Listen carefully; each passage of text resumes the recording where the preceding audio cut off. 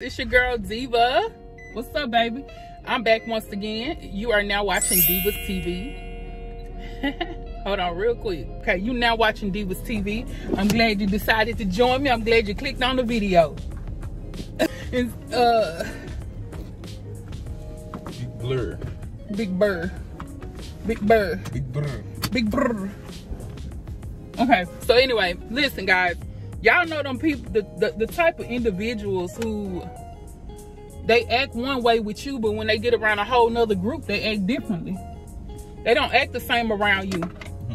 The way they act with other people. They changed on you.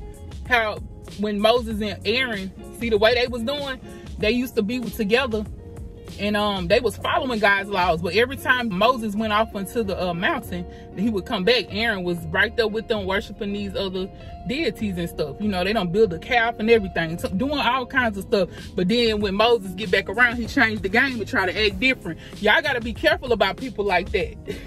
You got to be careful when you get around people that don't act like they act with you the way they act with other people. They two-faced it, because you don't know what they're doing behind your back. That's right. You got to be careful with those individuals. That's all I came to say.